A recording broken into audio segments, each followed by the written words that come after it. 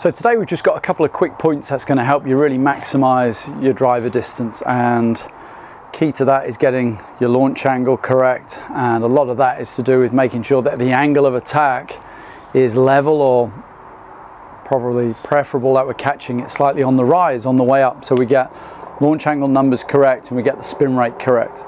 So there's two things really that I want you to start doing to really maximize this with the driver. And it's both to do with the setup, and this is really easy to do. First of all, I'd like you, when you're setting up to the ball next time you're on the course, let's get you to start off actually with your feet together. Ball's obviously teed up, and the golf ball in the center of the V formed by my shoes there. And what we're going to do then, get our club in place, get the hands on the club, and then I want you to just leave your left foot where it is and just simply step to the right. And as you step to the right, just feel like the upper body tilts a little to the right.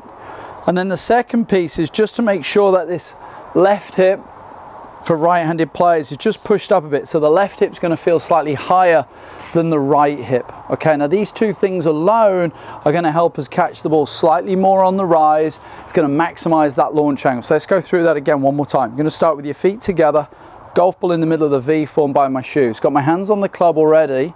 You're going to leave your left foot where it is, but then just step out with the right foot.